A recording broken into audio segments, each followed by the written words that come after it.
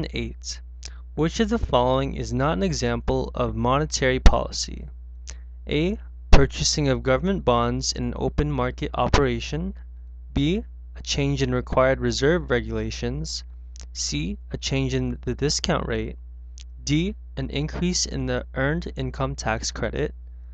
Or E. Selling of government bonds in an open market operation. Now, we're going to review the concept behind the monetary policies that the Federal Reserve can enact. And they are 1. Setting the discount rates. 2. Setting the reserve requirements. 3. Purchasing government bonds. And 4. Selling government bonds. Now let's take a look at the answer choices. Purchasing of government bonds in an open market operation. So the question is asking which is not an example of monetary policy.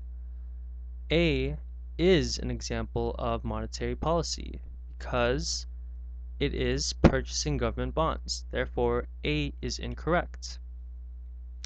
B, a change in required reserve regulations.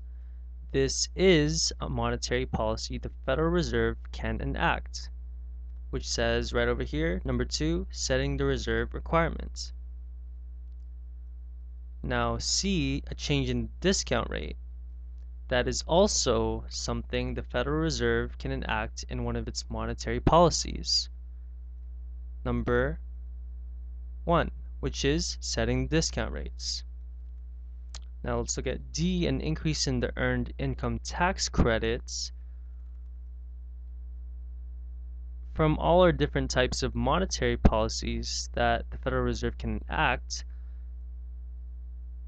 an increase in the earned income tax credit is not one of those policies the Federal Reserve would be able to do. So it's questionable of whether D is incorrect or correct, but it's a strong candidate to be incorrect, but we want to go through every single question to find the best answer. Now E, selling of government bonds in an open market operation, that is also one of the monetary policies the Federal Reserve can enact. So therefore, the correct answer is D, an increase in the earned income tax credit. Now D is the correct answer because the IRS, Internal Revenue Service, is in charge of determining an increase or decrease on the earned income tax credit. It is not the responsibility of the Federal Reserve Board of Governors to determine whether earned income tax credit should increase or decrease. So the correct answer, D.